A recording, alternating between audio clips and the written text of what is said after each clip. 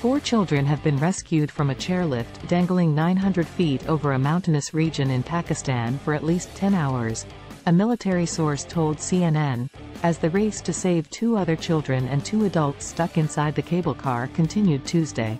The children were traveling to school in the province of Khyber Pakhtunkhwa when one of the chairlift's cables snapped at 8:30 a.m. local time on Tuesday, Tanveer-ur-Rahman, Deputy Commissioner of Badagram District, said. The chairlift had done multiple trips on Tuesday before the cable snapped, Ur-Rahman added. Strong winds had thwarted earlier attempts to reach the chairlift, Ur-Rahman said.